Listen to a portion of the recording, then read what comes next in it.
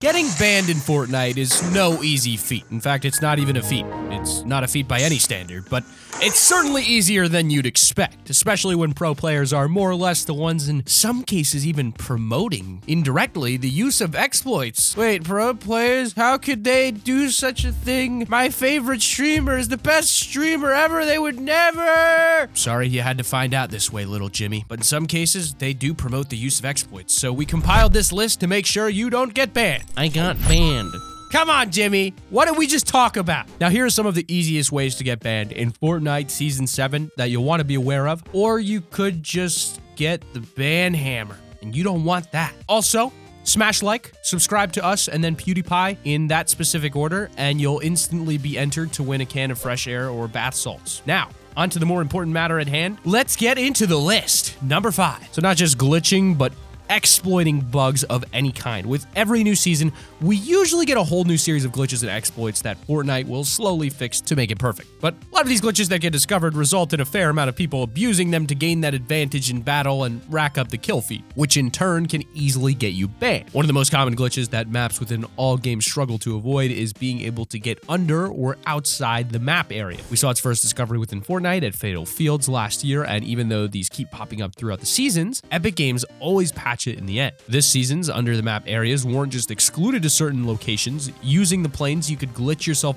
under the map nearly anywhere you wanted, although it wasn't exactly the most reliable method. There's even been instances where people suddenly drop through polar peaks and land just underneath the map. There's also the demolition glitch that would cause everything on the map that you touch to instantly break. You could plow through tilted towers, knocking down buildings left and right without having to slow down, and it was also super OP against someone who was attempting to turtle up. You don't even need to make a play when you can just bust through the wall shotgun ready. Fortnite have commented on glitches like this in the past, though stating that those players abusing glitches and exploits will face consequences and that they look at each case with their own analytics. If it's all an accident and just an unlucky mistake, then you've got nothing to worry about. But if you end up using these spots to shoot down your opponents, then be prepared to get hit with the ban hammer. So, if you guys are watching this video and you've attempted to use exploits, then chances are you might be struggling with battles with other really skilled players. The only way to compete with the pros is to be taught with the pros by using ProGuides.com. Pro Guides are the ones who helped make this video possible. A lot of people ask us on a daily basis how we constantly come out with all these crazy strategies to dominate in Fortnite for the epic victory royale. And while our stuff is usually pretty up to date, the fastest way to learn the new meta is to learn from the source. And if you're looking to take Fortnite more seriously, go to events or stop your friends from making fun of your skill. Yeah, I'm talking about you, Trevor. We know you're getting made fun of, and we know you hit the default dance at school. Learn how to be a Fortnite pro from Fortnite pros by checking out ProGuides.com, the ideal place for Fortnite tips and courses to get better.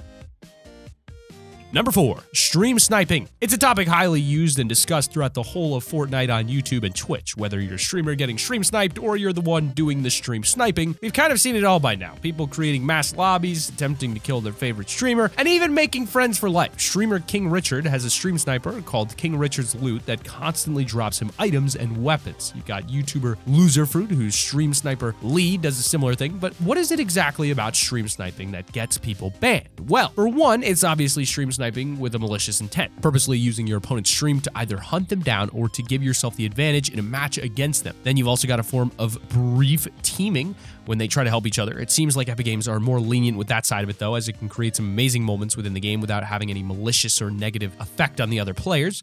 After all, in most cases, it is just a brief moment, but even for streamers that garver mass stream sniping lobbies together seem to be given a free pass. In fact, they seem to like the ideas as the new creative mode can hold up to 16 players at a time, and I'm sure as the game progresses, they may even increase that number to help recreate those similar moments in a legitimate and controlled environment. Fortnite have included their own defensive measure for streamers by including streamer mode, giving streamers the ability to hide their username from everyone on the map while also hiding everyone else's name. Works okay for some streamers, but when you're trying to advertise your stream, making your identity essentially invisible probably isn't the best solution.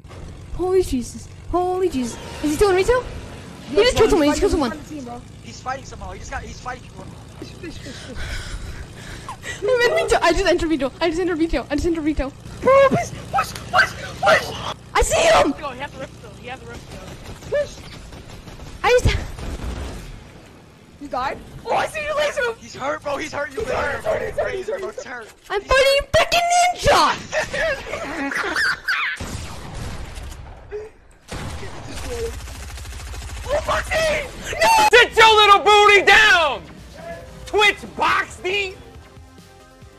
Number 3 is buying and selling accounts. This time, Fortnite don't show any leniency. Not for buying and selling accounts anyway. But for most people in Fortnite, you probably don't have much idea about the subject except for what the name suggests, that you can buy and sell accounts. You've most likely been leveling up and earning those skins and emotes from the battle pass with your own hard work. And if you have been, then I salute you. Nice job. In fact, the most we've really seen on this subject is certain big streamers and content creators like Tfue and Latency getting banned for buying and account sharing. That's right, it's not just buying and selling accounts that can get you banned, it's also sharing your account. Part of the Fortnite Terms of Service states that you may only access services through your own account. Users do not own their accounts, and gifting or otherwise transferring of accounts or access keys is strictly prohibited. So essentially, there's a system in place here that is to protect people's accounts, but also means it's exclusive to you alone. Doesn't matter if your friend's miles away and wants to try out a new skin that you've got. The fact is that you could end up getting banned and having all of your hard work wiped away by sharing your account. In all honesty, I don't know if it's a risk that I'd be willing to take. Number 2, team killing and griefing or being toxic. Yes!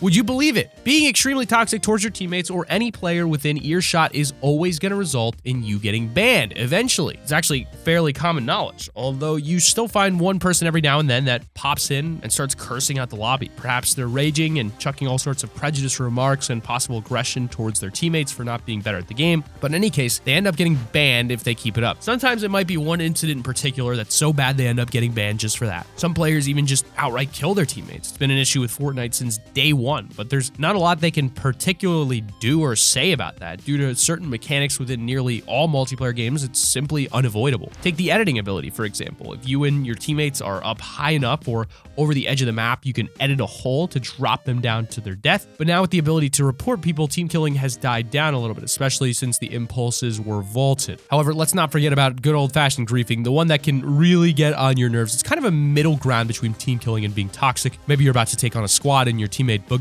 you in the back on purpose, trying to get you killed. Now, with Season 7's return of the bounce pads, you can be sure to find a bunch of trolls bouncing their teammates into the enemy off a mountain. The thing is, these are pretty much all bannable offenses. If someone decides to report you, don't be that troll, people, unless you and your friends are all trolling each other. Then it's all good. Honorable mention is teaming. It's always going to be a savage way to die when you get two people double team you on solos, but at the same time, it feels pretty good if you turn the tables and nail them both. Now, teaming has been a bannable offense since the beginning of the game, so it's only a matter of enough people reporting before they get banned. As we mentioned earlier, though, small brief encounters that cause no negative effect for the other player in the game will be given a pass by Fortnite in some cases. The fact that they want people to enjoy the game and create new experiences just as much as we do, but they have to put safeguards in it to make sure it maintains that level of fun for everyone. But at the very same time, they can't be too lenient or people will start abusing the system. With Season 7 having a barrage of new limited time modes, you tend to find a lot more teamers than in normal mode, especially with game modes like Sniper Shootout. People will approach each other dancing, trying to join up and create bigger teams. Maybe it's because it's an LTM and sometimes they don't count towards your stats, but it definitely feels like people get away with teaming a lot more in some LTMs. At the end of the day, there's no real specifics on what degree of teaming will get you banned, even if it's for a brief moment to dance with each other or a full-on four-man solo sniper squad. All we really know is that teaming in general is a bannable offense, so I think it's best to keep those interactions short and sweet and be sure to kill each other if you're not on the same team. Number 1 is cheating and hacking. For actual cheats within the game, there hasn't been much this season unless you include a giant god-like Infinity Blade. That might count a little. Hacks, on the other hand, have pretty much been unstoppable. Well, they do get stopped, but they've been improved or updated, and then it becomes this never-ending cycle of continuously out-updating each other. The fact is, hacks will probably be around for a long time. You've seen in the past how badly hacks can affect the game, whether they're destroying an entire lobby in the blink of an eye or hitting every shot fired with a dink to the head, even while they're still jumping around. Out of all the bannable offenses on Fortnite, I'd say hacking and buying an account sharing probably have the most likely tendency to get you banned, but that's just a guess. In all honesty, you don't really run into many hackers, and there's a lot of people that still haven't seen one, but with the Winter Royale competition that recently came up that allowed anyone to join, there was a surge in the amount of people hacking, people probably thinking they could get away with it. Since then, it's died down a bit, but it seems more frequent than it was before, which just be careful out there in Season 7 Winter Wonderland, guys. The hackers are taking over, and you don't want to be involved in any of that or get your accounts banned. So, this has been the top 5 easiest ways to get banned in Fortnite Season 7 for your information. Click that like button if you've enjoyed. Subscribe to the channel right now if you're new. Push notifications on. Be sure to smash that bell. Happy New Year's if you're watching this on New Year's, everybody. Keep it here on Top 5. What was it? Gaming.